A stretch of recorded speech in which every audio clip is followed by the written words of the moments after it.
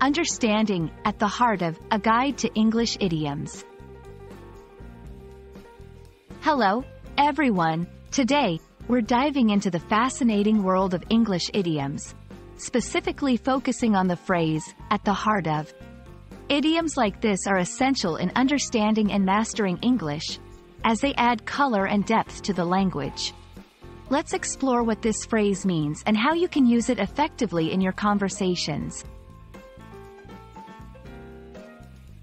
At the heart of is an idiom used to describe the most important or central part of something. It can refer to a physical location, but more often, it's used metaphorically to talk about the core idea, issue, or aspect of a topic. For example, if someone says, "Honesty is at the heart of a good relationship," they mean that honesty is the most important part of a good relationship.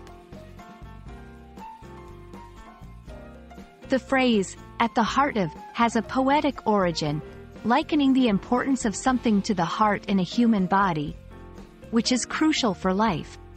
Over time, this expression evolved to symbolize the central, vital part of any matter or situation. Let's see how this idiom is used in different contexts. 1. In relationships. Trust is at the heart of a strong friendship. 2. In business. Innovation is at the heart of our company's success. 3. In education. Critical thinking is at the heart of our teaching philosophy. These examples show how versatile the phrase is across various subjects.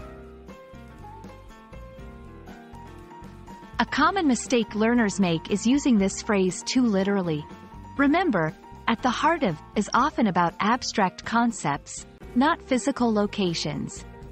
Also, it's used to emphasize importance, so it's not suitable for casual or trivial topics.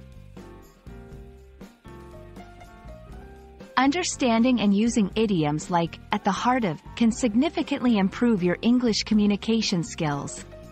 It's a phrase that adds depth to your conversations and helps you express ideas more vividly. We hope this video has been informative and enjoyable. Keep practicing, and you'll master these nuances of English in no time.